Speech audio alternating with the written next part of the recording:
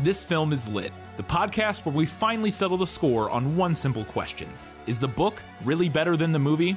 I'm Brian, and I have a film degree, so I watch the movie, but don't read the book. And I'm Katie.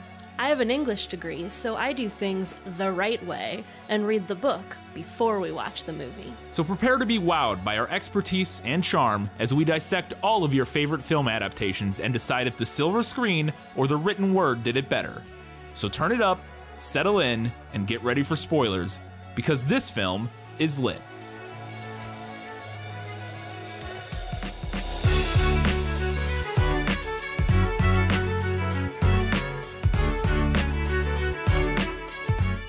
You know something, Robin?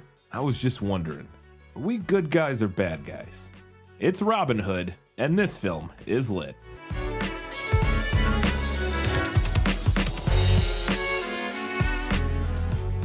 Hello and welcome back to This Film is Lit, the podcast where we're talking about movies that are based on books. Welcome to our March Madness Championship episode. The winner of our March Madness bracket. Hope you all enjoyed voting. It was an interesting one. Went down to the wire. We weren't sure what was going to win. Pull it out, but Disney's Robin Hood came out on top. If you weren't aware, if you only listen to the show and aren't engaging on social media, every March we do, well, the last two now, I think, we do a March Madness bracket while, you know, the real March Madness is going on. We do our own, and this year it was Robin Hood. We had, 12 different Robin Hood films to choose from, and they were matched up against each other, voted on by the fans, widowed down to our champion and our runner-up. Our champion, like I said, Disney's Robin Hood. Our runner-up was Robin Hood Men in Tights. So if you want to hear us talk about Robin Hood Men in Tights, you're going to have to head over to patreon.com/thisfilmislit. Give us $5 a month or more for bonus content, and that'll be out here before too long, hopefully at the end of March, maybe very beginning of April. Got a lot going on right now, but that is what we will be talking about for the bonus episode for March. Our runner-up, we weren't sure if it was going to be our winner, but it was not. We're talking about Disney. We have no Guess Who, right? No. Okay. And no Lost in Adaptation, but we have all the rest of our segments, so we're going to get right into it with our first segment. In case you have not read The Merry Adventures of Robin Hood or seen the Disney film in a while, we're going to give you a brief synopsis and let me sum up. Let me explain. No, there is too much. Let me sum up. Howard Pyle's The Merry Adventures of Robin Hood is a collection of tales following the life of legendary outlaw Robin Hood and his band of merry men, including Little John, Will Scarlet, Alan a Dale, and Friar Tuck, among others. The stories in Pyle's collection cover how Robin came to be an outlaw living in Sherwood Forest, how several of the merry men came to join him, their adventures and various clashes with the Sheriff of Nottingham, Robin's fight with Guy of Gisborne, how King Richard pardoned Robin, and eventually Robin's death.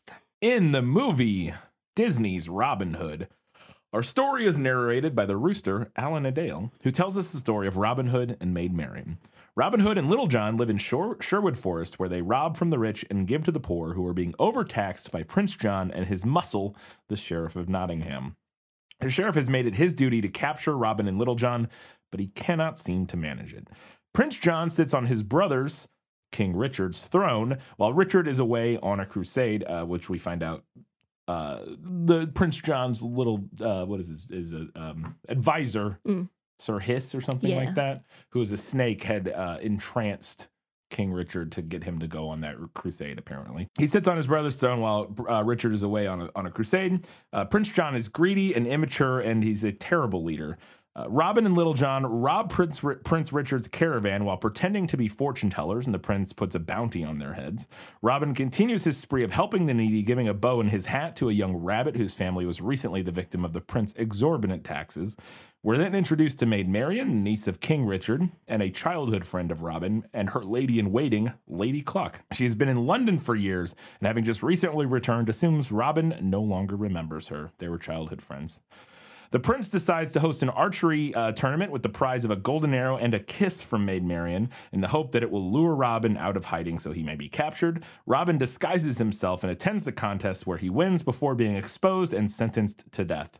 Luckily, Little John is able to get the drop on the prince and threaten him into releasing Robin. A fight breaks out. Robin and Lady Cluck, Marian, and Little John all escape into the forest. Robin and Marian enjoy a romantic evening together, dancing, and Robin gives her a ring. Prince John learns of a song the locals have made up to make fun of him and throws pretty much everybody in jail, including Friar Tuck, whom the prince orders to be executed, hoping it will again lure Robin to attempt a rescue. The night before the execution, Robin and Little John sneak into the castle, freeing everyone and stealing John's riches out from under his nose. A battle ensues, and Robin is thought to be killed by an arrow after trying to escape into the moat. Eventually, he emerges unharmed, and Prince John loses his mind at his defeat. King Richard returns, pardons Robin, and Robin marries Marian, and they all live happily ever after. The end. Yeah. Let's get into it. You have a disclaimer first. I have a quick disclaimer. So for this episode, I read Howard Pyle's The Merry Adventures of Robin Hood, which is one single book. Now, obviously, one single text does not encompass every single variation on every single Robin Hood story that exists. I will hedge my answers and add additional info where I can, but I don't want to get too lost in the woods trying to do that.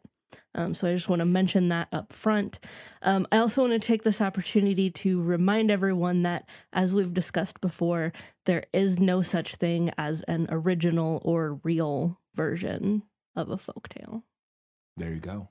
My disclaimer is I'm just getting over a cold, so that's why I sound weird. My voice is a little off, but that's what's going on. All right, it's time. I had quite a few questions. We'll get into them in Was That in the Book? Nicholas Flamel is the only known maker of the Philosopher's Stone.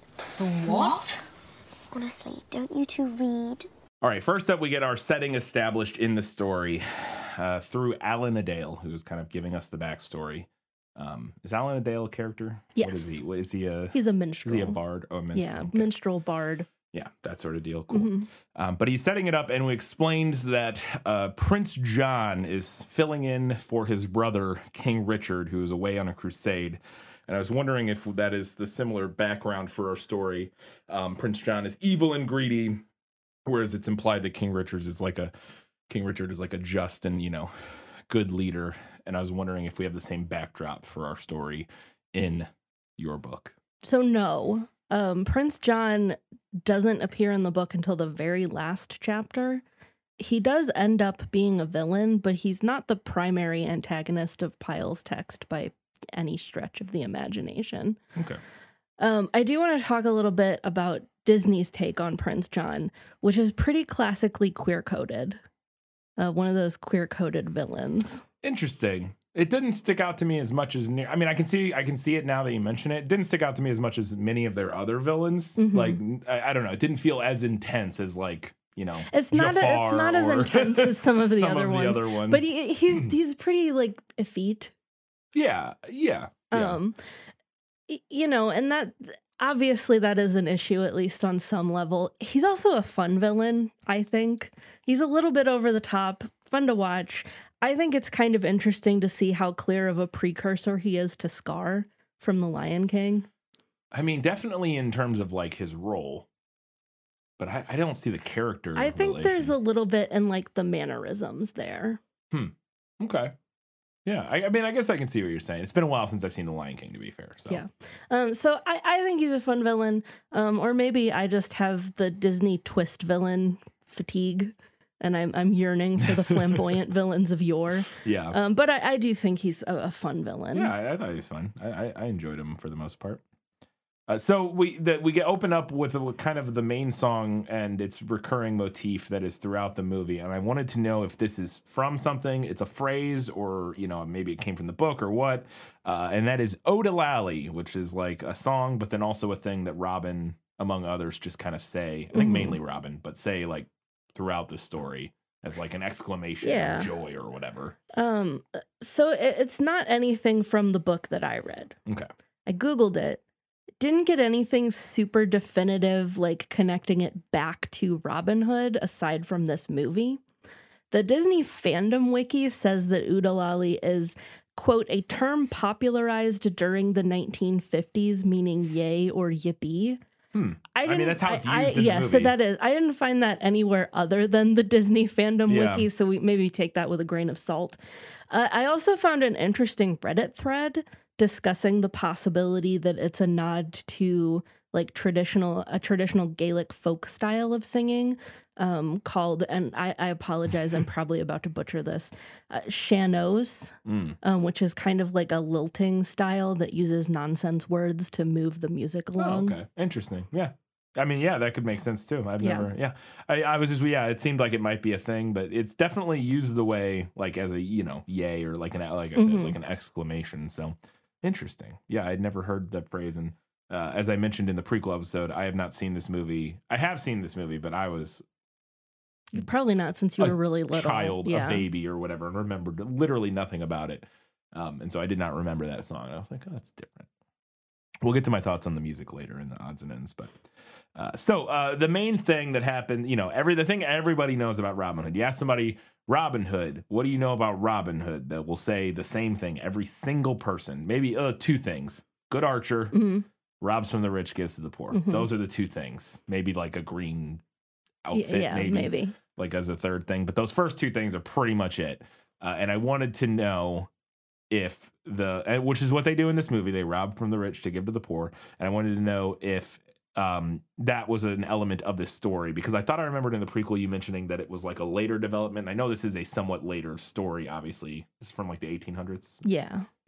So this is later than the original sort of tales of Robin Hood. But I wanted to know if the stealing from the rich and giving to the poor was a primary element of Robin Hood in your book. So Robin being a supporter of the poor has always been a feature in the legend as far as we know. But in the earliest tales, it doesn't really look like what we might expect, because they're based in the ideals of medieval chivalry rather than modern ideas about equity or equality. So basically, in the older ballads, Robin is like the platonic ideal of what chivalry should look like. He's generous, he's noble, he protects the innocent, he scorns those who don't behave in a manner fitting their station, etc., etc. Okay. Now, the idea specifically that Robin Hood steals from the rich to give to the poor comes by way of Joseph Ritson's 1795 compilation of the existing ballads and stories. And Ritson's version was incredibly influential, and we can definitely see that mark in Howard Pyle's 1820 versions, which is what I read, in which Robin and his men only rob those who have more than they need. And we don't see them literally redistributing wealth like they do in the movie, but their support of the poor is mentioned quite a few times throughout the text. Another interesting thing that I want to mention is that we can also see vestiges of that earlier, like, platonic ideal of chivalry in Pyle's text, especially whenever they rob a wealthy member of the clergy.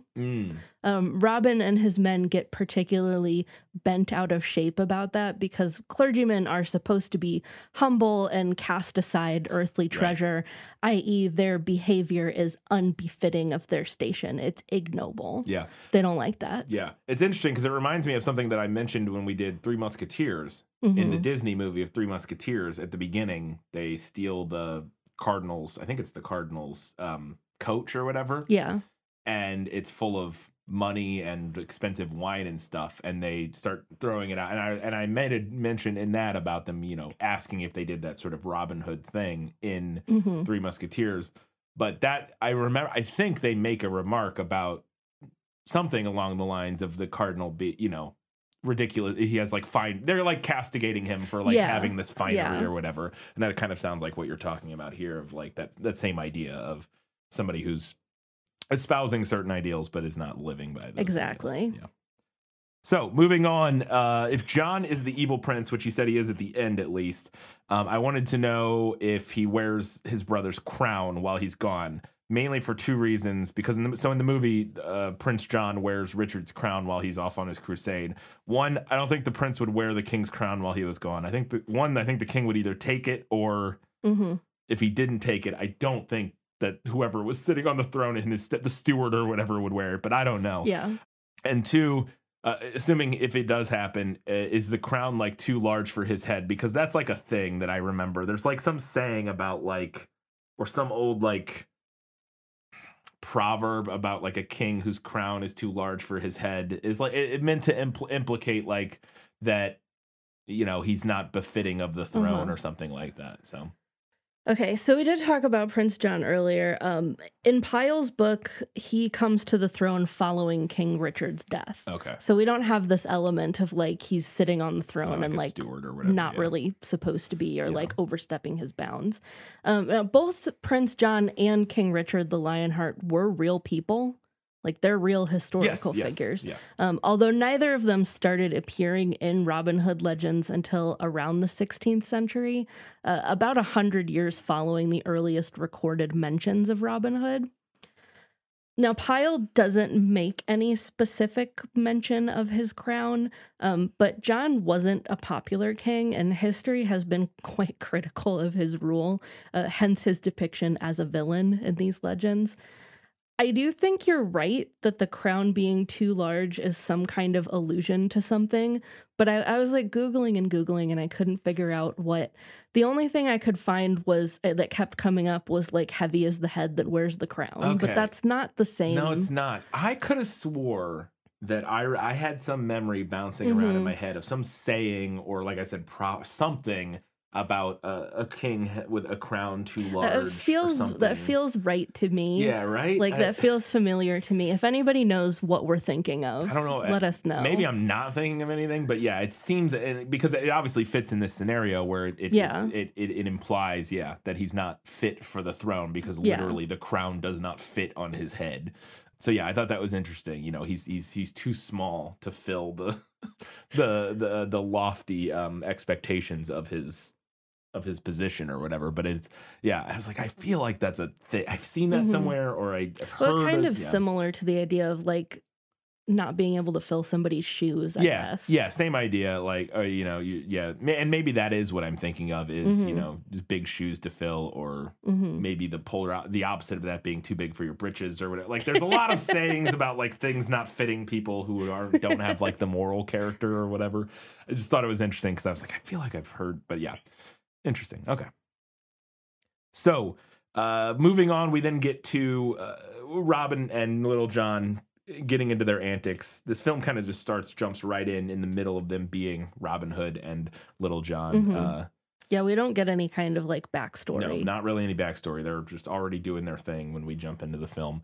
And so they see the king's carriage or whatever, and they're going to rob it. But in order to rob it, they have this plan they dress up as fortune tellers. They put on dresses and wigs and fake breasts and all this. They dress up as women. They cross dress to sneak, basically get a company with the king and then steal his stuff. And I wanted to know if that happens in the book, because I'm fairly certain that in Men in Tights, a similar thing happens. I am realizing too, I want to mention this because this is really sad. I think the only two Robin Hood movies I've ever seen are this and Robin Hood Men in Tights. I don't think I've ever seen like a more like, I don't know, serious adaptation of Robin Hood. But because I was realizing so many of the things that I recognized from this, I only knew from Men in Tights. So I was wondering if, and I was like, I think at least some of the Merry Men do in that, or maybe Robin Hood doesn't, but I think some of the Merry Men do dress up as women to like fool somebody or whatever. So I wanted to know if that came from the books. It seemed odd that both of these, of the two Robin Hood things I've seen, they cross-dress in two of them. So Howard Pyle does not recount any instances where they disguise themselves either as women or fortune tellers. If it happens in multiple adaptations, it's not unconceivable that it happens in some other tale that's just not included in this. But they do disguise themselves a lot. It is a running plot element throughout like many of the stories. Stuff, I actually had this scene in better in the movie because it's something different than what happens in the book. A lot of the disguise scenes in the book are fun, but they feel very similar to each other. I don't know, maybe the scene is problematic, maybe it's not. I think it's a fun scene.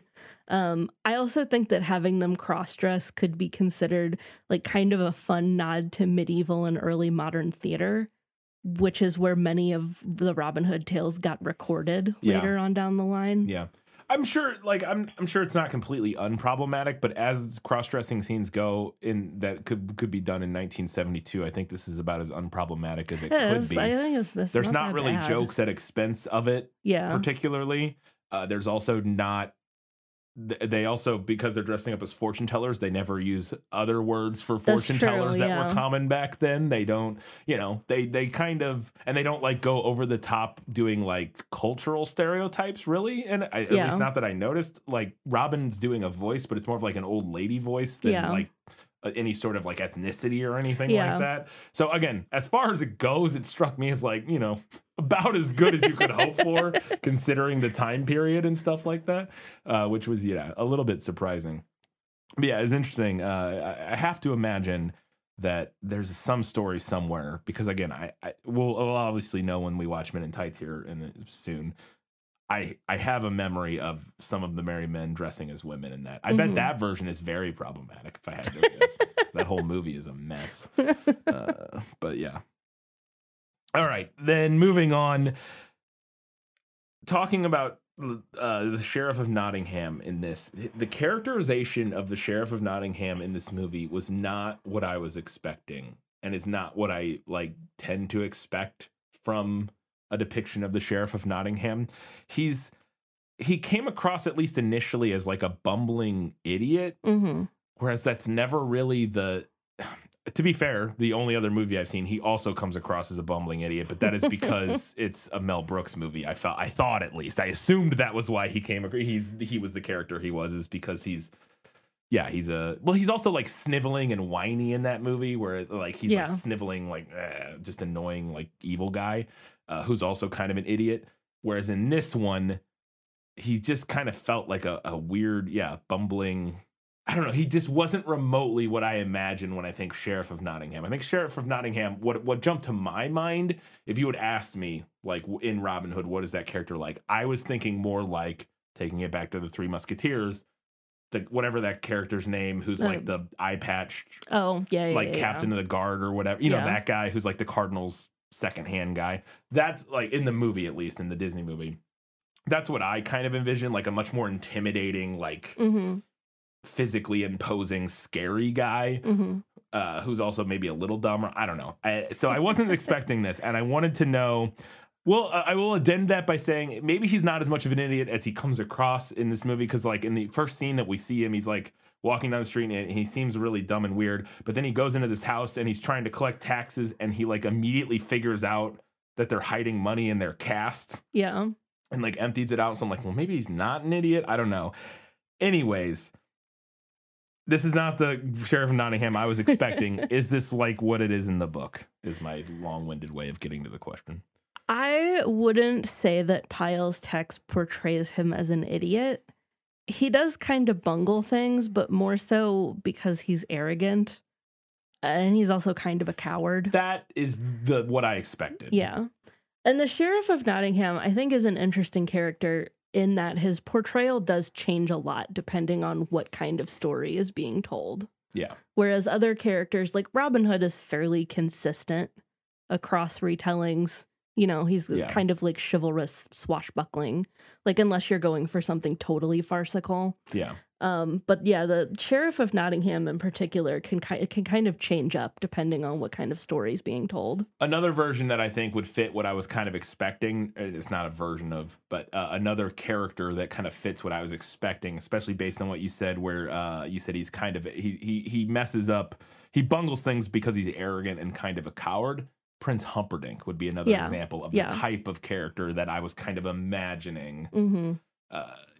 Sheriff of Nottingham. Less of an idiot, but still like someone who gets in his own way. Yes, because of other character flaws, but not just like this Southern bumpkin who, like, again, obviously he's not Southern, but you know what I mean. Like, it's such a different characterization than I was expecting. Getting to Maid Marian, we're introduced to Maid Marian in this one, who is also a fox. I wasn't even going to try to suss out how animals were what they were and how they were related to other. I was like, doesn't matter, who cares? She's the niece of the king, who's a lion, I would assume, but whatever. Yeah, that's very strange. But we're introduced to her. She is like I said, the niece of the king, and she has a lady in waiting, which is a classic thing. Again, from my only other experience with Robin Hood in Men in Tights, she also has a lady in waiting, her, handmaiden, whatever you want to call it, who kind of takes care of her and stuff. And they're very similar depictions. They're very buxom lasses, shall we say, in both this and Men in Tights. And I wanted to know if that was like the typical portrayal of Maid Marian's lady in waiting. So sadly, Maid Marian does not appear in Pyle's text. Okay. The first story mentions that Robin has a sweetheart back home, and then in a much later story, he specifically thinks about his love, Maid Marian. She's named, but she's never actually in it. We don't meet her. We don't interact with her. Okay. So Maid Marian didn't start appearing in the Robin Hood legends until the early 1600s, right around the same time as Friar Tuck showed up. She also wasn't always nobility, but was often portrayed as a shepherdess in the earlier stories, which is in line with her and Robin's association with May Day celebrations at the time.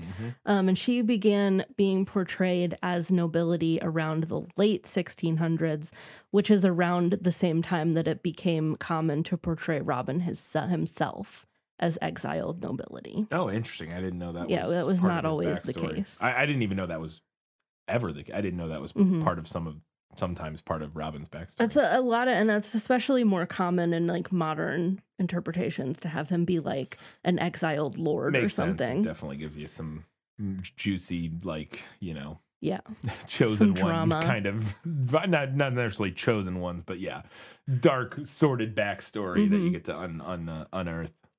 I couldn't find anything about a recurring lady in waiting character in the older tales, but I think that does make sense if Marian is going to be nobility, that she would have a lady in waiting. Interesting. Well, then now it makes me wonder.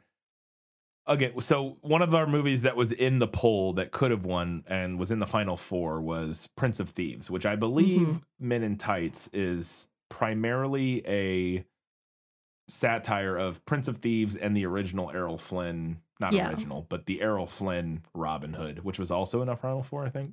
Yes. Yeah. And so I'm assuming that probably in those, that the character of the lady in waiting, which I can't remember her name in Men in Tights, I believe she's German in Men in Tights, or something like that, or Bavarian or whatever. But I do wonder if that character in Men in Tights is based on that, because it is interesting to me that she's very similar. It's not very similar, but she reminded me of Lady Cluck in this, reminded me of her lady in waiting in. Yeah. Well, and I think too, we're going back to some more broad tropes. That's about true. having so you have the ingenue who's stereotypically beautiful. She's waifish. Yes. She's maybe a damsel in distress. Right. And then in contrast to her, you have her maid, her lady in waiting, what have you, who's a sturdier sort. Of sturdier stock. Yes. Or maybe sometimes she's older. Yeah. I'm thinking of Romeo and Juliet, where Juliet's nurse is an older woman. And we're kind of setting up this idea of the ideal. Right. And then the person who doesn't get to be with anybody. Who doesn't get to be with anybody. Yes. Yeah, absolutely. It's definitely problematic. I was just, I was just wondering. It's definitely of its time, I guess, shall we say. But yeah, it was interesting. Okay. So speaking of Maid Marian, and you kind of explained on this a little bit, but it looks like you could expand on it here. I was wondering if Robin Hood had a history with Maid Marian, because that was not something I expected, is that in this movie, Maid Marian mentions that her and Robin were childhood friends. Maybe I don't remember if she She specifically mentions... says childhood sweethearts. Okay, I think. yes.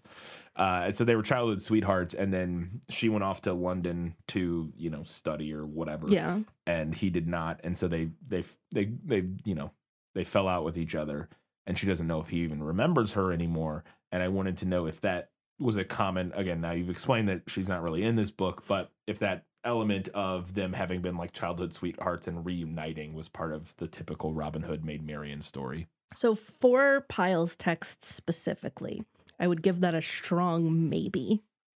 Considering that Robin mentions a sweetheart, like right when we first meet him, and he's supposed to be pretty young, like late teens.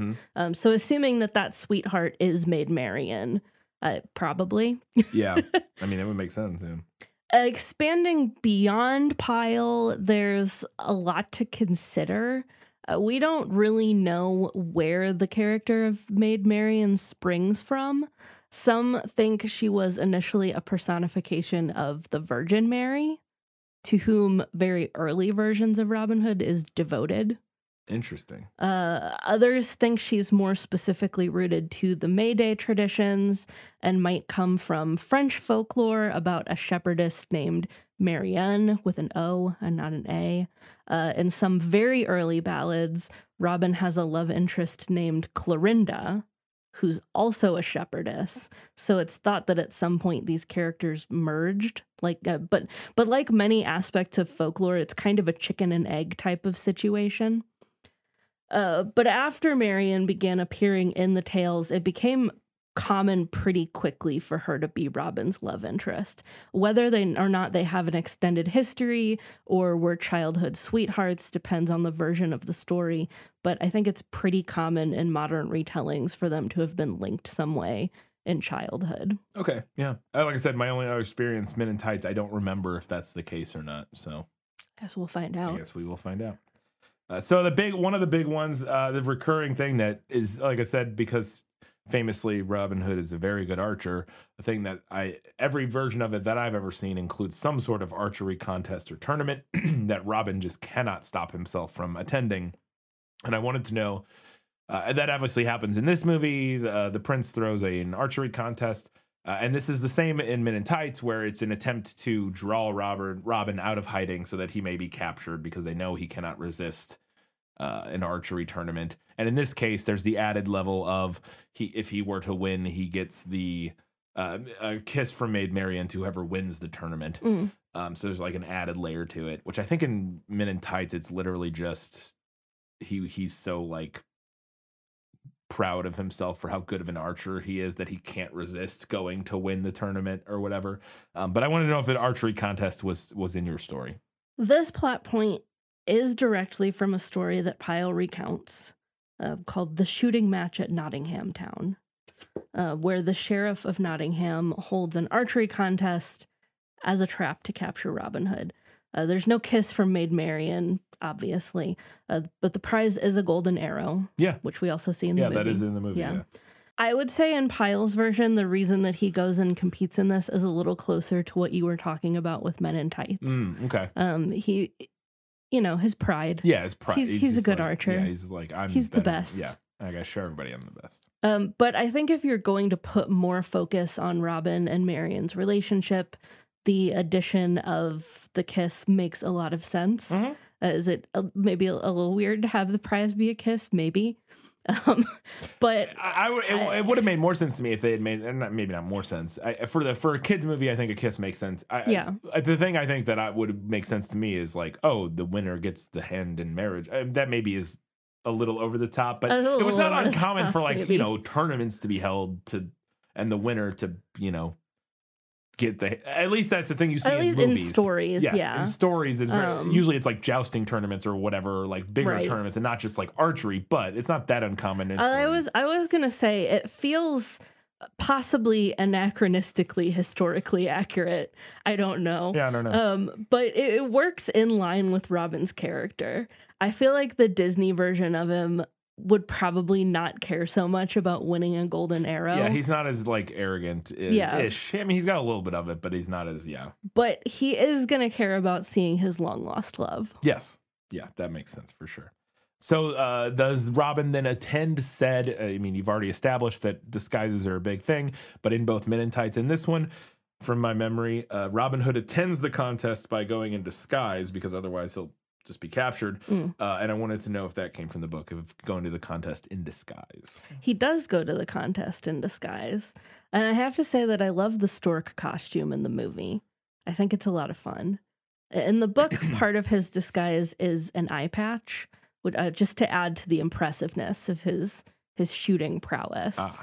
In Men in Tights, he has an eye patch, but he also has, and this made me wonder if this was what the stork was a reference to, was like an older story. In Men in Tights, he also wears like a big, long fake nose to make him look like an old man, kind of. Like he wears, it's not like overly long, but it's like a bigger, like prosthetic nose of some sort to like make him look different. And I was wondering if maybe that there's something about him wearing a fake nose in older stories, maybe not this one, obviously, but in some of the stories, in order, as part of his disguise, he wears a nose. And so in the Disney one, they have him be a stork, so he has this big beak. Right. As kind of like an allusion to that. Yeah, maybe. I don't recall anything about a fake nose in this text. Yeah. But it could, I mean, Men in Tights could also that could be a reference to the stork costume from Disney's version. It very well could. Yeah, you're right. Yeah, it could. I mean, again, it's not that big, but he is wearing some sort of fake, like he's wearing like prosthetics. Yeah. I mean, he's wearing like a lot of prosthetics in the movie. It's like over the top. Like obviously they wouldn't be able to do that, but it did make me wonder. Maybe there's some allusion to one of the other movies or whatever where maybe he wears like a fake kind of like Cyrano de Bergerac nose as like a disguise or whatever. So interesting. Okay. And then in this movie, the sheriff competes in the archery competition, which is not a thing that happens in Men in Tights. And I was wondering if it happened in the book. He does not compete in the archery competition in the book. He just presides over it. I do think this makes sense, rather than adding like a new character for him to go up against, or just having it be like some guy. It also works because we still have Prince John to like sit around and be villainous and sort of fill in the role of the sheriff from the book. Yeah. Yeah. In Men in Tights, they have a ringer. I don't know if that's a thing they do in the book. They have like a guy they hired to win. Oh, no. From my memory, I'm pretty sure they have like a guy who's like the best archer in the world to like win. Well, except but then Robin not. Still beats him. Yeah. Anyways. So then last question about the archery contest is, and this is very famous, I assume this has got to be from some book, if not this one, and that is splitting the arrow in twain. It is one of the other things everybody knows about Robin Hood. He wins his archery contest. The person before him in the final competition hits the dead center of the bullseye, and they're like, how can he win? And then he shoots his arrow, and he splits it right down the middle, so he wins. Seems unfair to me. Like, shouldn't the guy get a chance? And if he splits his arrow, they just got to go until one of them doesn't split the other. Because, like, Robin just wins by the fact that he goes second. That's true. In this instance. That is true. Like, had they both made identical shots and Robin had gone first, he would have, whatever. It doesn't matter. And we'll get to how that's handled in Men in Tights once we do that bonus episode. It's very different. But I wanted to know if splitting the arrow in twain came from the book. That actually happens a couple times in the book. Wow. Yeah, it was once in the competition, and it happens also in an earlier story where Robin shoots against some of the king's rangers. So it's just a thing he does all the time. Yeah, it's just a thing he does. There you go. Just a neat little trick he does. I will note that in the Disney movie, I did not understand the thing where he has like an arrow that's like jointed in the middle. What is going on there? I think it's just supposed to make them look homemade. But his other arrow isn't. The second one he fires doesn't do that. I don't know. I don't know. I always took it as it was just supposed to look like extra homemade. I thought it was supposed to be, because he shoots it really weird too. He shoots it way up in the air. Or is that... Well, it goes way up in the air because the sheriff like bumps the bottom of his bow. Yeah, I don't know. There was the one where it's got like jointed in the middle. I could not figure out what that was supposed to do or what the point. But maybe it is just supposed to look like. Yeah, you can make normal homemade. Anyways. Well, I know you can. Yeah, I'm just saying. I always took it as just like a cartoony like, oh, look, he makes all of his arrows kind of a thing. Okay. I'll tell you. Yeah. I mean, That's makes how I always makes took as it. much Because sense it as doesn't anything seem else. to do anything. No, it doesn't. Yeah. It makes as much sense as anything else. So fair enough. It also wouldn't work. That's not how arrows work. Yeah. Whatever. It's a cartoon. I get it. But he's so good, Yeah. it doesn't matter. I wanted to know, well, and obviously you might not have any information in this, but this is because this character is not in the book. But in the movie, and again from Men in Tights that I recall, Maid Marian's lady in waiting, she can handle herself in a scrap. And I wanted to know if that comes from the story or if you have any extra background information on that. Because in both of the ones I've seen, Maid Marian's lady in waiting can dish it out. So, as we discussed previously, can't really speak to the lady in waiting.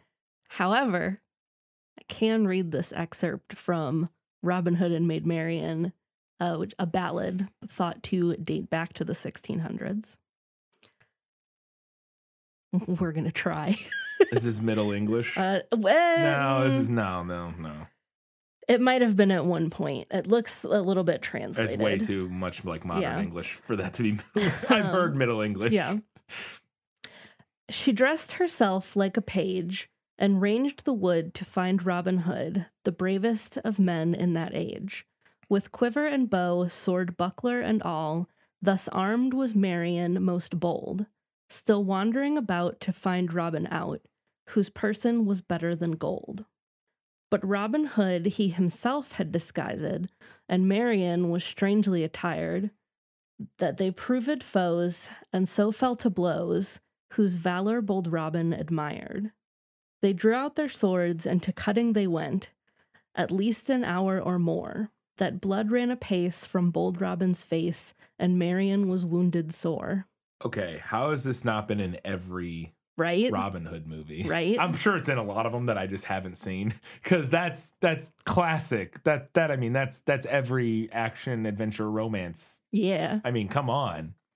So here you're talking about Maid Marian herself, Yes. as opposed to her lady. Yeah, in waiting, but- there's a reason she's considered like an early feminist figure. Yeah, no, this is the reason. No, that's awesome. The more movies should have made use of that. That's a classic scene from any. And then the ballad goes on to like recount how they realized who each other were and then like make out. Yeah, I can just see this. I can see this movie. Like I can see that. I've seen this in other movies. Yeah. It's interesting that I have not seen it in Robin Hood. And again, for listeners who have seen some of the other Robin Hood movies, I'm sure there's just no way this doesn't happen. And no, there's no way this doesn't some exist of the in Robin some Hood other movies, movie. for sure. There's just no way. You would have to be the worst director, producer, whatever ever to not include that in your fun action adventure Robin Hood romance movie. Just no way. All right. Does Robin have a hideout behind a waterfall? Because after they escape from the archery contest where they're almost captured, he takes her back to their hideout and it's behind a waterfall. And I'm trying to remember. I don't think that happens in Men in Tights, but it might. I don't know. Anyways, in the book, is there like a secret waterfall hideout? There's not. Their hideout is just like very deep in Sherwood Forest. But I have always loved that detail. Yeah. Secret forest hideout that you enter from behind a waterfall. Yes, please. Yeah, absolutely. Love that. It's Faramir's thing. Yeah. Faramir's hideout in Return of the King. Or Two Towers? Return of the King. Yeah, Return of the King, I think. Yeah, absolutely.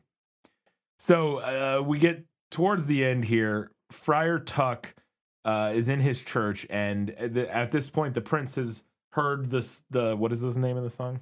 I can't remember. It doesn't really matter. The phony King of England. The phony King of England, Yeah. making fun of Prince John.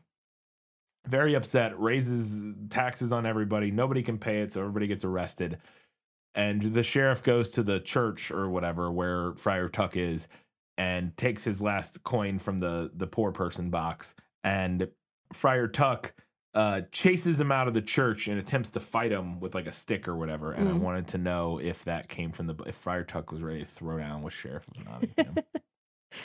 So that specifically does not happen in Pyle's text, although that moment is pretty in line with Pyle's portrayal of Friar Tuck in general. Got a bit of a temper, And he's also described as a large man who's quick to get into a fight, as are most of the merry men.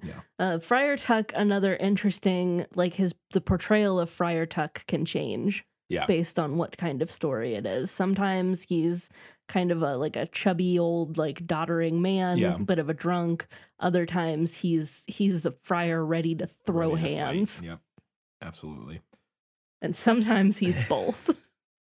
And in this story is, and maybe not in the same way, but is Friar Tuck captured and imprisoned? And is that a thing that leads to kind of like our culminating action sequence in the movie? Friar Tuck gets captured, gets thrown in jail, gets sentenced to death by the prince because he knows that will draw Robin out of hiding to come save him because he's friends with Robin. And that's what leads to the big climax. Is that similar to what happens at all in the book? No, there's not a story that is directly that in this book. Pyle does recount a story where Robin and the rest of the gang save one of the other members, Will Stuteley, who had been captured and was going to be hanged, but it's not a dramatic jailbreak. But that is as close as Pyle's text gets to this part of the movie. So just to clarify, and you kind of explain this, I guess, is this kind of like an episodic, like... Yes. Okay. Yeah. So it's like vignettes. It's like little stories of adventures or whatever. Yes. And some of them like lead into each other. Yeah. Like you might have one that ends up with like, and next we'll hear about blah, blah, blah, blah. But it's not a big overarching narrative. It's not a big overarching narrative. It's a bunch of smaller tales. Okay. Cool. That's kind of what I was getting from what you had said, but I just wanted to state it outright in case anybody wasn't clear on that. That's what the book that Katie read was. Kind of a collection of shorter stories about Robin as opposed to one bigger overarching narrative. So obviously you mentioned there is a jailbreak in the book of a different character, Will Stuteley, which I wonder is that Will Scarlet? Nope, two different characters. Okay, just making sure. Very similarly named, but two different characters. I was just wondering. I didn't know if Will Scarlet, if his name was actually Will Scarlet or it was a nickname. Again, I only know him from Men in Tights. He has daggers in Men in Tights. I don't know if that's a thing. Whatever. But anyways, so there. But you said there is at least one jailbreak in the book or mentioned. Is anything from the jailbreak in the movie? They show up. They sneak into the prison. They save Friar Tuck. They get out all the rest of the villagers who have been imprisoned.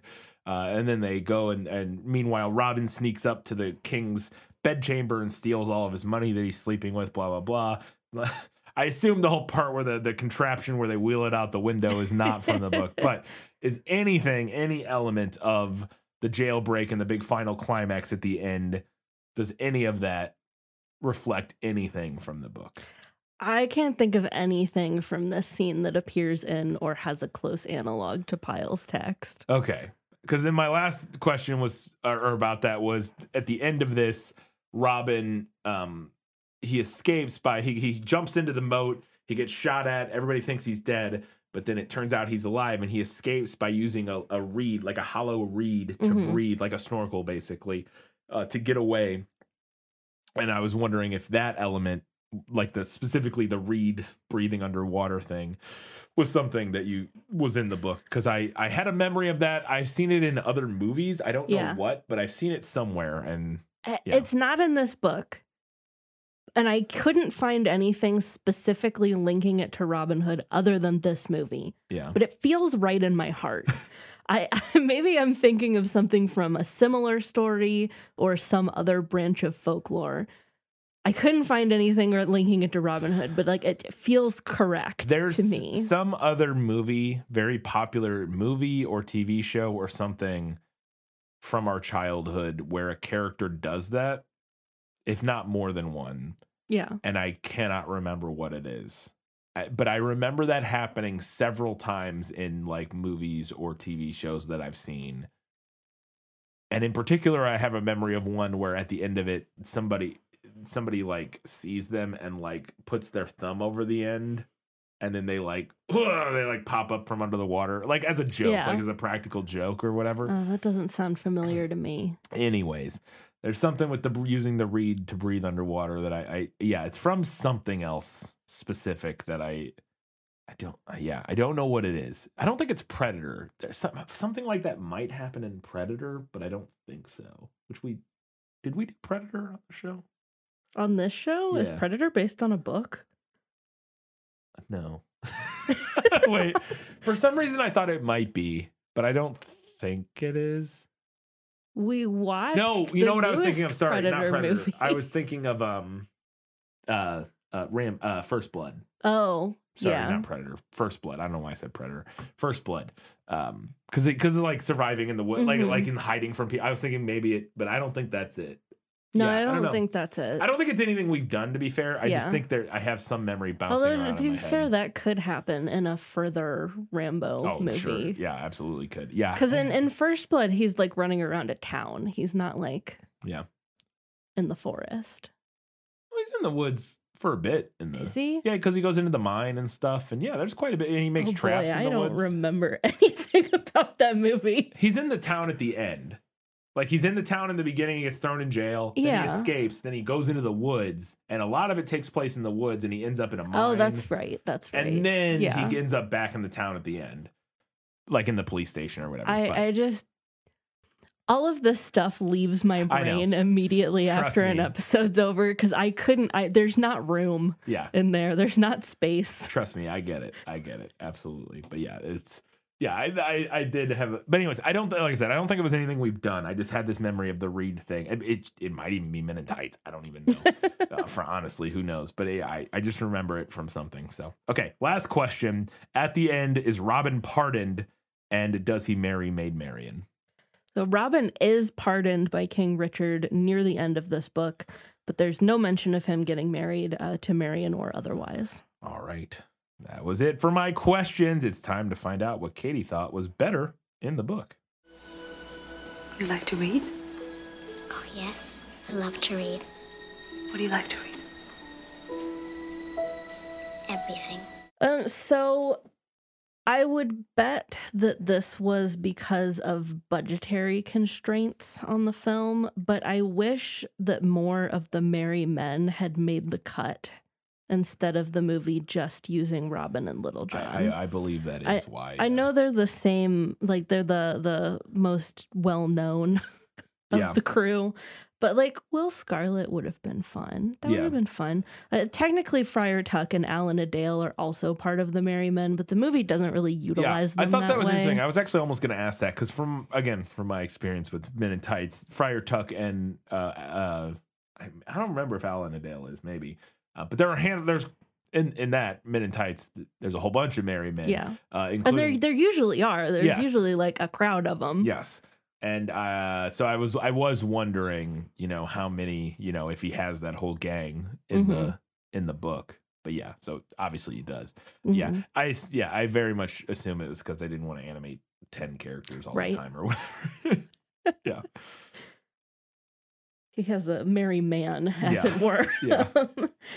Something that was really interesting in these stories was that Robin Hood and his band don't like stick people up in the middle of the road. They basically kidnap the rich, bring them back to Sherwood, feast with them, and then take all their money and send them back out of the woods. Yeah. That's how you do it. Something else I found funny was how many of these stories are about Robin getting into a fight with some guy and then being like, hey, you're pretty good at fighting. You want to join my gang and chill in Sherwood? And the guy is always like, sick, for sure I want to do that. Yes. So yeah, just to bring it up again, in Men in Tights, that is absolutely what happens every time. Because Men in Tights definitely covers more of the like origin story kind of like the formation of the Merry Men or whatever. Whereas this movie kind of jumps in, we're already established or whatever. But yeah. Robin also has a horn that he blows to summon his merry men to him when he needs them. It wouldn't necessarily make sense in this movie since there isn't a gang of merry men, but I thought it would have been cool to like put it in the background or something. Yeah. Yeah, for sure. In the book, they also have a treasure chest that's carved into a giant boulder. Not as cool as a waterfall entrance, but still pretty It's cool. pretty cool. Something I feel like I had a Lego set that had a treasure chest in a boulder at some point as a kid. All right. So my last thing here is kind of an extended note. I want to talk about the last chapter of this book because it was awful. Yeah, that was today. You were reading. I was listening to it today. Yeah. When I've already seen the movie, it doesn't really matter if I finish the book before we watch the movie. No, I wasn't. Yeah. So the last chapter of this book, it destroyed me in a way that I was not expecting, and in a way that I have not been destroyed by a piece of media mentioned this, but in a hot minute. You mentioned this today. I had not asked for details because I was excited to hear about it when we were recording. So I'm ready. The last chapter covers the end of Robin's life. Mm-hmm. Okay, so he's pardoned by King Richard, and he spends many years like gainfully employed as one of Richard's men. Fine. When Richard dies and John assumes the throne, Robin journeys back to Sherwood Forest just to like see his old home. And he gets really nostalgic and he blows his horn. And first, like, Little John comes crashing into the woods, and then more and more of his men that he hasn't seen in years and years start just showing up. And I was like, oh my God, tell me why I'm crying right now. Like, why am I crying at this? Yeah. But then it gets worse because King John finds out that they all went back to Sherwood and takes that as an opportunity to arrest them under the pretense that they've gone back to being outlaws. So then there's this huge battle and Robin's men win, but Robin Hood is injured. So he goes to see his cousin who lives in an abbey. She's like a nun. He goes there to get medical care, but she betrays him and uses it as an opportunity to get in King John's good graces. And instead of healing him, she cuts a vein open and lets him slowly bleed to death. And like Little John can hear him blowing the horn and yelling for help, but he can't get into the abbey. And by the time he does, it's too late. And Robin shoots an arrow out the window and says, "Bury me where it lands," and then dies in Little John's arms. My goodness. Yeah, no, that's an ending. I was traumatized this morning. Holy cow. And now let me be clear. I think this would be a terrible thing to include in a Disney movie for children. Ending. Are you kidding me? Amazing ending. But I am putting it here in Better in the Book because it made me feel genuine emotion. And I gotta be honest, not a lot of media does that for me anymore. Wow. That's wild. Yeah, that is an ending. Holy cow. That is not how Men in Tights ends, by the way. Men in Tights, I believe, ends in a very similar way to this movie. It was sort of like, oh, they live happily ever after kind of thing. Yeah. Wow. Yeah, that's intense. I can imagine why. Yeah, I can see why it would be so affecting. It's definitely yeah, there's a lot of drama there for sure. For sure. All right, it's time to find out what Katie thought was better in the movie. My life has taught me one lesson, Hugo, and not the one I thought it would. Happy endings only happen in the movies. I actually wouldn't call this better or worse per se, but I like the movie's animal characters. I like that it feels like an Aesop's Fables crossover. And some of them line up nicely with like folklore symbolism too, like the sheriff being a wolf, Prince John and King Richard being lions, Robin being a fox, depending on how we're viewing foxes. Yeah, yeah. No, I thought that was fine. I enjoyed the animal thing. I wish that her character in the movie was a little more interesting, but as I said, the version that I read didn't include Maid Marian at all. And she is a favorite character of mine, so I would have liked to read about her. Yeah. Nobody in the book shoots an arrow with a lute, but that was fun, and it felt very on brand. Yes. Yeah. The climax of this, where the entire castle is on fire, and Robin Hood is like in the castle and it's on fire. It's kind of scary. There's that one particular shot or scene where he's kind like of kind of like, intense, ah, yeah. And I always forget this movie goes from like 1 to 100 in a span of seconds during that scene, because the rest of it is fairly placid. I really like the final climax action scene, though. It gave me a lot of anxiety as a kid, but I like it. Yeah. My last note here, I really enjoy the music from this movie. And this actually is a better in the movie because there are a lot of songs in the book. Oh, really? Yes. Not super fun to read. Sorry, Tolkien. And pretty hit or miss listening to an audiobook recorded by multiple people. Yeah. Some of them were fine. Some of them not so much. Yeah. I'll just go here. I had it in my odds and ends, but this is as good a place as any. I understand the appeal of the music in this movie, like this and Jungle Book in particular, having read those two recently or watched those two recently. Mm-hmm. But it isn't what I'm looking for in a Disney movie musical. Yeah, this is definitely like, this is pretty typical for that era of Disney. Yeah, it's just not. Whereas that, I folksy, feel like yeah, you're looking for I more like want more the sleeping Broadway, like Disney Renaissance type. Yeah, that's what I like in my Disney movies. That's what you like in your Broadway musicals. True. Too. Yes, that is true. That is true. Yes. Yeah, that is absolutely true. Yeah, I want big sweeping bangers. I don't want like folksy, like, I don't. It's just, it's not that I dislike the music in this movie. It's not like it's unpleasant to listen to. It's just, again, it's not what I'm. If I'm gonna go watch a Disney movie with like a Disney musical, yeah, I don't want this. I want something different. That being said, I did really like the score in this movie, like the non, music numbers score, like the cinematic orchestral score, in particular during the final climax, the big battle scene at the end, like the big jailbreak and everything. I thought that score in particular was very effective. Like I thought that was, and it adds to what you were saying in that last note about that scene affecting you so much. I think a big part of it is the score is really intense. Yeah, well, and this was done by what's his name, who did Sleeping Beauty. Bruns? Yeah, George Bruns. And did he do the score or all of it? Do you know? Because I thought he did because I think it's two different composers, but I could be wrong. That does like the cinematic score versus the like musical numbers. I thought Bruns did the cinematic score. Maybe that's because, true. Well, I was bringing that up specifically because I really noticed this time around the similarities, particularly in that final climax scene, to some of the score in Sleeping Beauty. Yeah, no, for sure.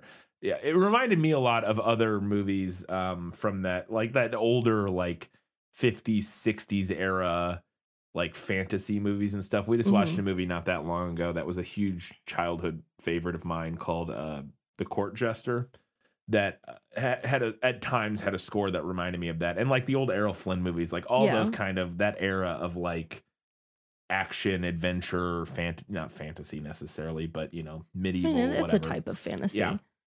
Those scores, it reminded me a lot of that, and I really enjoyed it. I thought it was really cool. But again, yeah, the musical numbers just, again, not that they're bad. It's just not what I want when I watch a Disney movie. That's fair. All right, time to find out what Katie thought the movie nailed.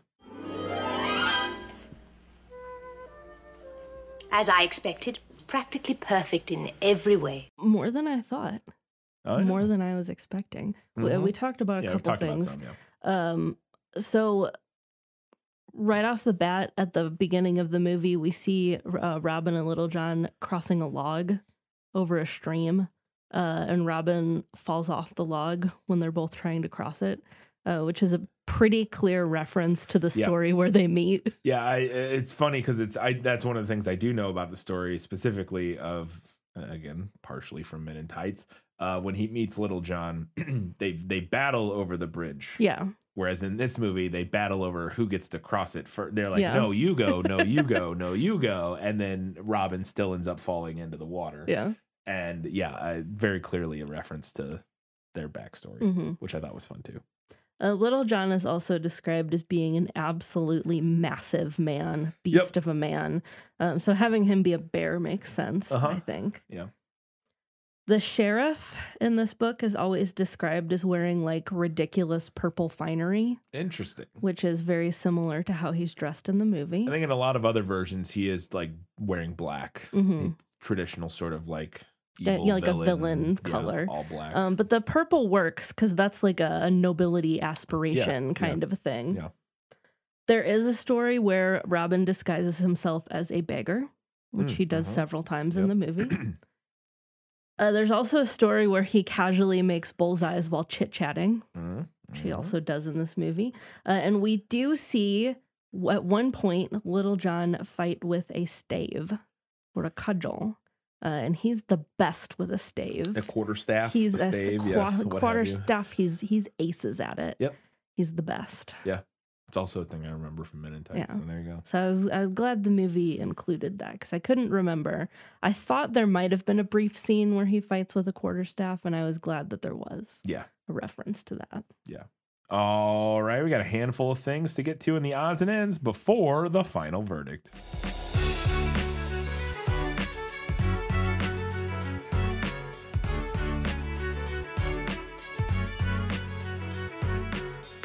There was a note in the prequel that I found when I was doing research about the movie that said that Ken Anderson, who kind of developed the characters and some of the initial story stuff, wanted to set this in the American South because he wanted to recapture the magic of the Song of the South. Such a good time making the Song of the South. Yeah. And it did. I will say, I was like, that makes a lot more sense when once I've heard the sheriff. I was like, maybe that was the one thing that carried over because the sheriff of Nottingham in this is like got a very like southern. Yeah, that like guy boy. did some other vocal work for Disney in this era. I know specifically he voices a character in the Aristocats. Ah, yes, it's another one that I have not seen since I was a wee child. So I just want to mention how much I adore and appreciate that Maid Marian's ear cap is based on an actual medieval style of headdress. That's a double-horned hennin is what it's called. Yeah. And it just worked out real nicely. Just worked out. Absolutely. There was a little detail in this is during the archery tournament scene that I thought was really fun that I did not remember, obviously, from being a kid, that I thought was very, obviously I didn't ask about it because I was like, this is very much a Disney cartoon thing. But the snake, Sir Hiss or whatever, the king's advisor during the archery tournament, he's like going to do reconnaissance to go see if he can see Robin Hood anywhere or whatever. And he finds some balloons and which they obviously wouldn't have helium back then, but whatever.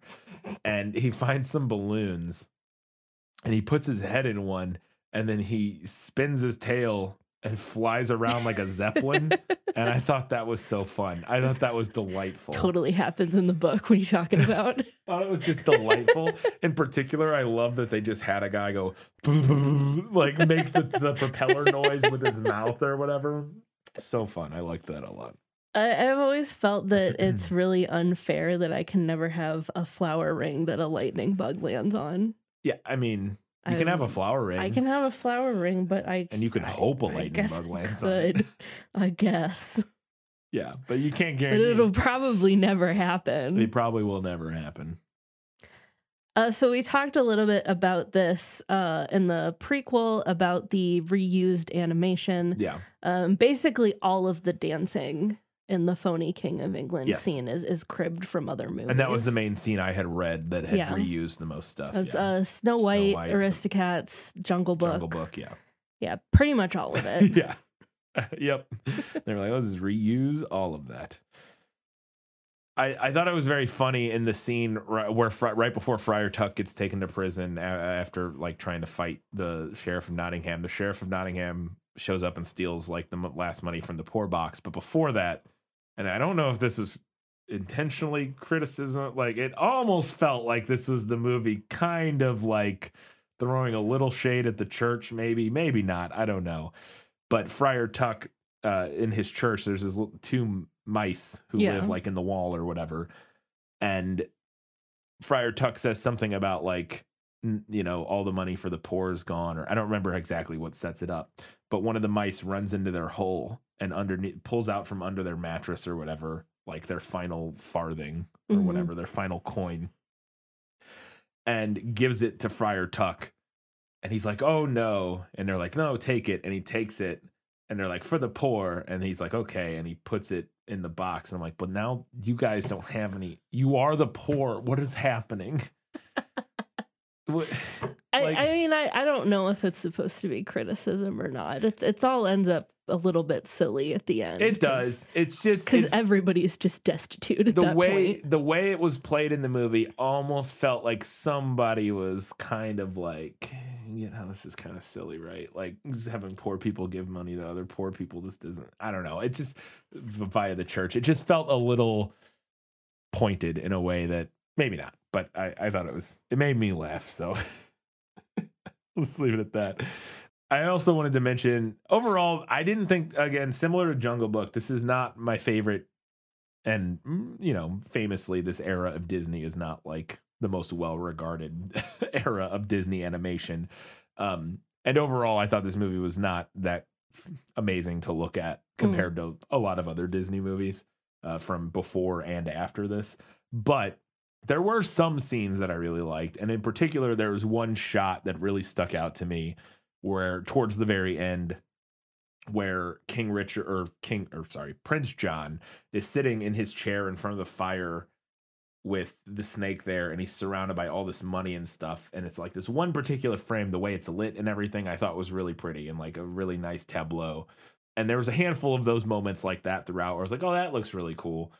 And then a lot of it just kind of looked flat and kind of boring. Yeah. Like it just, it's not that interesting. It's not the most interesting era of Disney animation for sure. No.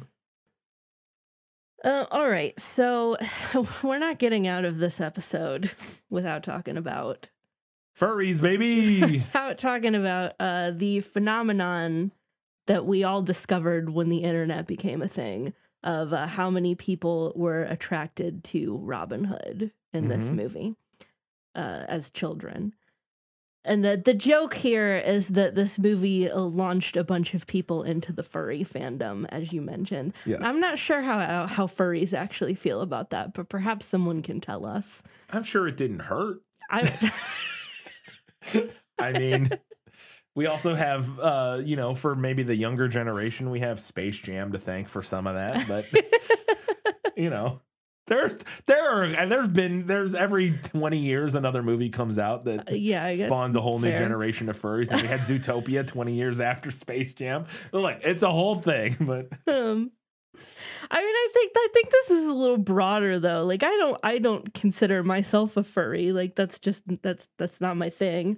But I did experience very early feelings of attraction to Robin Hood. Yeah, I think you can find some of those, you know, anthropomorphized animals attractive, especially as a child, without being a furry or like becoming a thing that you're like super into. Because as a kid, I was very into from Space. What's her name? Lola Bunny. Lola Bunny. Yeah, like, but I'm not remotely like a thing that I, you know, is a thing is not remotely on my spectrum of sexual interest today, shall we say.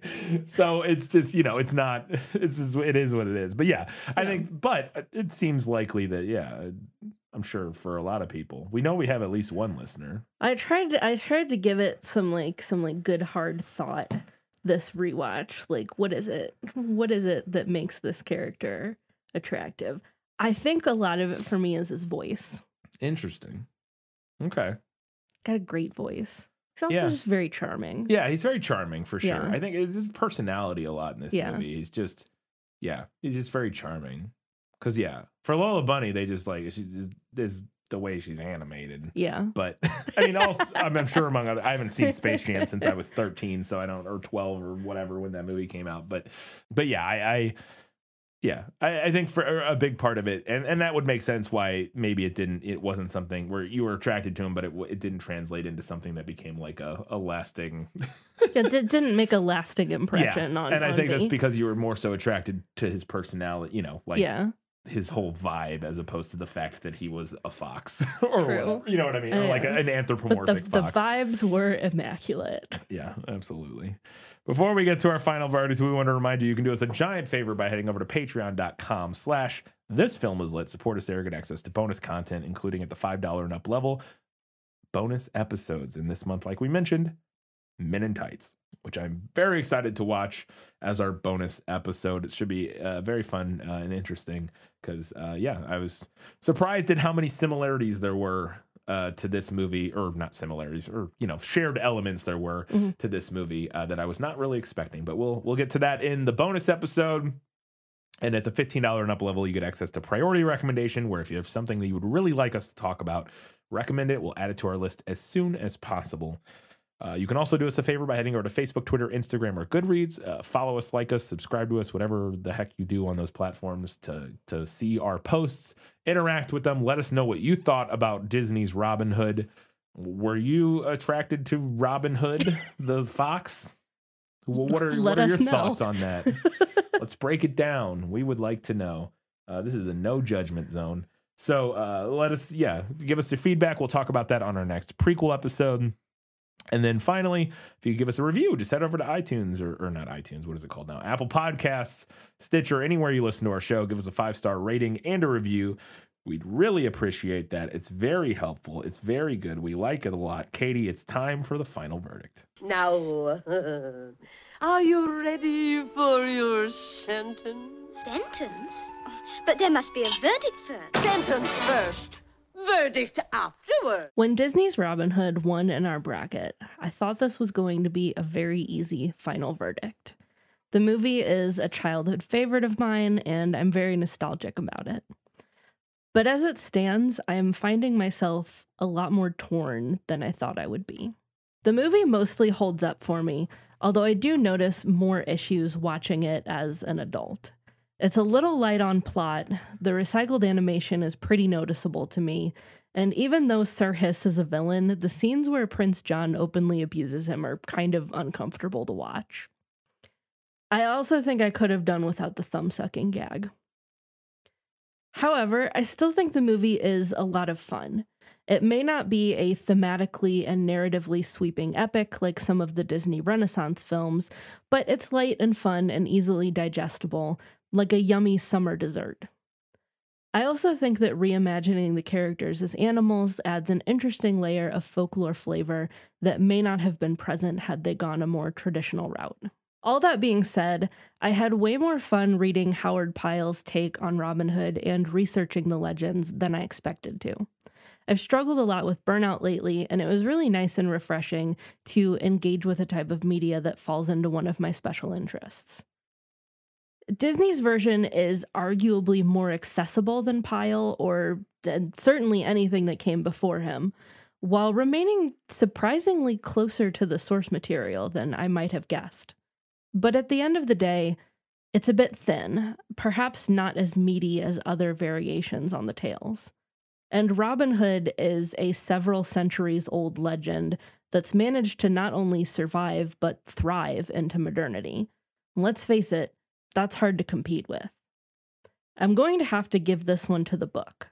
Not to Howard Pyle specifically, but to the entire mythos that is Robin Hood. Fantastic. Love it. Very good. Katie, what's next? We've had a couple interesting genre switches this year so far. Yep. This is not one of them. No, we're like sticking right in the same lane. Right in the same lane, keeping it steady. Animated fantasy. And we are going to be talking about something that I've wanted to do for a hot minute. Yes. We're talking about The Last Unicorn. Something I bet a lot of our audience has never heard of, because I hadn't. Oh, I bet a lot of people who listen to us are going to be familiar with this. Can we run a poll? Sure. Just a single poll. I want to know. Sure. I want a single poll. It's just for my own interest. A single poll. Have you? Okay, we can do like 3 options. Have you seen The Last Unicorn? Or first, have you heard of The Last Unicorn? Okay. Or sorry, let's do it this way. Okay. First option, I have heard of The Last Unicorn. Second option, I have seen The Last Unicorn. Third option, I have never heard of well, I guess we just need those 2. We'll figure it out. You get my point. I want a poll that figures out whether anybody has heard of it or watched it, because I had never heard of this before. Okay, we can do that. Yes. FYI, that will probably be just a Twitter poll. That's fine. Yeah, because that's it's easy to set up polls on Twitter. That's and fine. It's not I just really want anywhere some else. segment of our audience. I don't care. We'll just direct everybody to Twitter. That's fine. I just want some. I just want to know because to me, I had never heard of this. Okay. And I've heard of a lot of things. I got a lot of things bouncing around. I know you've heard of a lot of so things. it's just surprising when I've never heard of a thing. This could be one of those gender binary things. Yeah, it could be like gender biases. Yeah. Yeah. I mean, it could be. Yeah, for sure. Yeah. Absolutely. I'm not willing to admit that could be the case. But I'm excited. I'm excited to check it out and stay in this animation lane, and especially in the fun. This is Rankin Bass, isn't it? Yes. Yeah. Looking forward to that. That should be fun. Come back in 2 weeks' time. We're talking about The Last Unicorn. But in 1 week's time, we'll have your feedback on Disney's Robin Hood, as well as the Merry Adventures of Robin Hood. We'll be previewing The Last Unicorn, maybe learning about something too. We'll see. Until that time, guys, gals, my binary pals, everybody else. Keep reading books Watching movies. and keep being awesome.